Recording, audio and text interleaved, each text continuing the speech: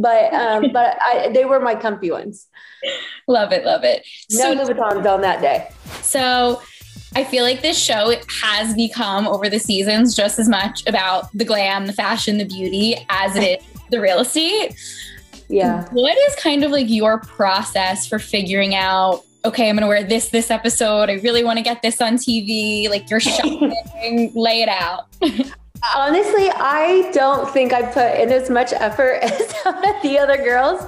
I like whenever I shop and I see something, like I just have like a ton of stuff normally leading up to the season begin filming again. I will just have like a stockpile of stuff. And so I think it kind of just depends on what my mood is that day. You're so low maintenance. I'm not really over the top about it. But I am trying to step up the style just a little bit more. I've noticed whenever I get a lot of clients or if there's something going on, I think around my wedding, I was just like, I'm here. I'm doing my job. That's all I can handle right now. So yeah, but I think now I'm trying to step it up a little bit. It's fun to get dressed up. It's fun to try new styles and kind of branch out. Like I've done stuff with my hair that's different a couple times, like where I kind of play with new looks and that's so much fun for me.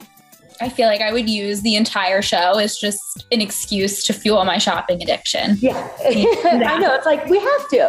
Right? Exactly. For TV. It's for the fans. Exactly. Do you think from season 1 to now we're going on season 5, your style has changed at all or evolved? I don't know. Maybe. I guess I would have to leave that up to the viewers. I switch it up all the time. I go from with work, professional and kind of dressy, and then I'll do like more like bodysuits and like pencil skirts.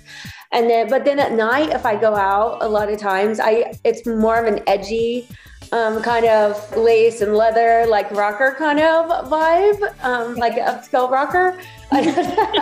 So I just kind of switched up whatever my mood is. If you had to switch closets with someone on your cast, who would it be? Chrisley. Why? She and I have very similar styles. Yeah. We are the same. We are exactly the same size too. Well, she's pretty skinny now though. So I'm like, little. Yeah, she is. I was like, but we're the same height, same shoe size, same dress size. Oh, that's like prime for shopping in each other's closet. Oh yeah. And then I think we have the same style. Every time I see her or I think of all the girls, most of the girls have very great styles that they wear, but Garcelle always, it's just in tune with like what I'm like, oh, that's amazing. I want that.